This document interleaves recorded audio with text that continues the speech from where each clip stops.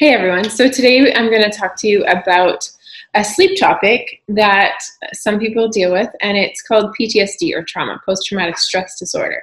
So with post-traumatic stress disorder, people that don't sleep well because of it may be getting up like in the middle of the night in a lot of fear, a lot of terror, night sweats, hot sweats. There's lots of different ways this looks, but you're like re-envisioning the trauma that you've experienced.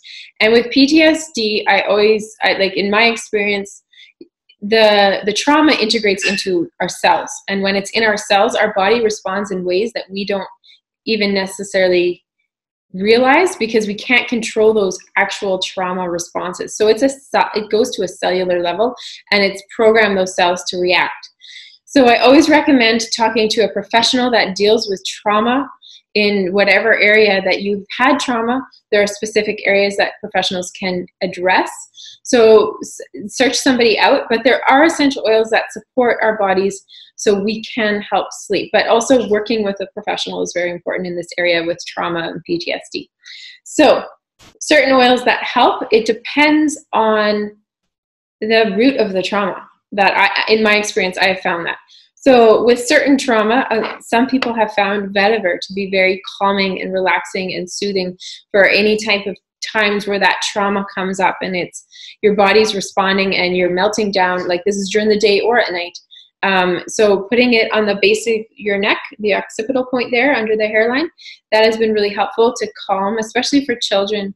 It's a really easy point to put, and when the children are dealing with PTSD, this is a very good oil to help. At night, you can put it in the diffuser, and if you are getting up at night with trauma, be sure that your diffuser is like a 10 to 12 hour diffuser so you can be constantly exposed to the oils to calm the brain.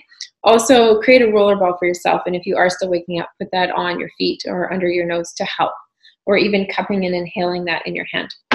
Another oil that helps with PTSD and trauma is cedarwood. So cedarwood could be rooted in traumas that maybe you felt really alone, disconnected, no one to talk to. During that time of trauma, this would be an oil that might work. The vetiver may be more like physical aspects spiraling out of control, that you've seen trauma on a loved one and that has caused trauma on you. So there's different aspects in regards to that. Another one that has helped with PTSD is copaiba, and this oil works on the endocannabinoid system and works on the nervous system to help really relax and calm all the nerves. So one way to use this is a drop under the tongue, and you can also diffuse it or put it on the back of the neck, but internally is a very beautiful way to use this oil when you're experiencing trauma. Another two oils that I have used just to help heal and maintain with trauma, like to grow and heal with trauma, is balance oil. So balance oil on the bottom of your feet, just to ground you throughout the day. I would do this daily, especially if you're dealing with trauma, and just have it on hand, put it over your heart when something comes up. You could also use frankincense, and frankincense is also in here, but frankincense would help with that.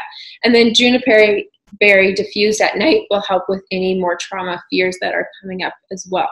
So those few oils are really helpful and supportive to move through PTSD, but also talking to a professional is very important in this area. Thanks guys, and talk to you later.